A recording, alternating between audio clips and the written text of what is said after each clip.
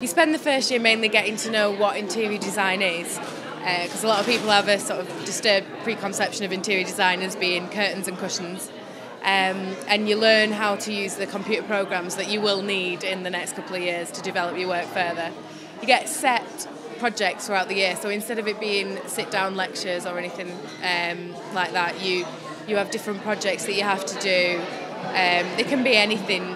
Sort of, there's briefs for them, but they're not strict to the brief. So we learn AutoCAD, which is what we use to do the more blueprint style drawings, and then there's SketchUp, which we use for doing 3D work. So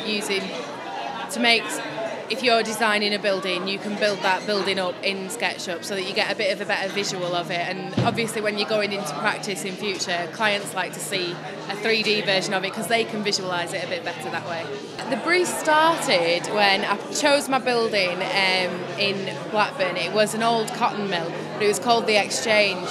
And I was thinking of different things that I could use for this, but I could use this building for, and I kept playing on the word exchange. And I decided to turn it into a casino and a restaurant and a bar.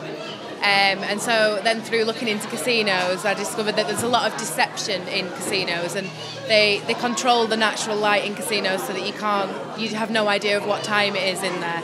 So it sort of becomes a timeless space, which is something that I wanted to recreate in mine, but with a different twist on it. Instead of having it sort of a dark, oppressive type place, having it really bright and warping the space sort of vertically and horizontally by using like different techniques and things. So, well, I've got an internship already. I started on Monday. I'm working in an interior design practice in Blackburn.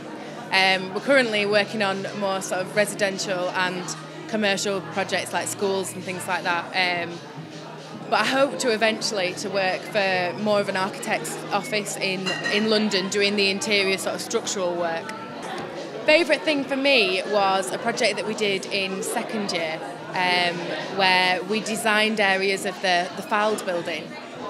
And I designed a scheme for the entrance area, and that's been built now. So with help from the design lab, I'll have to add that in as well. But yeah, that's been built now. So that was a really impressive feeling for me as well, because to leave university already having something that you've designed been built is an amazing feeling. Well, I don't know, we've not got a mark yet, but I do have best in show, so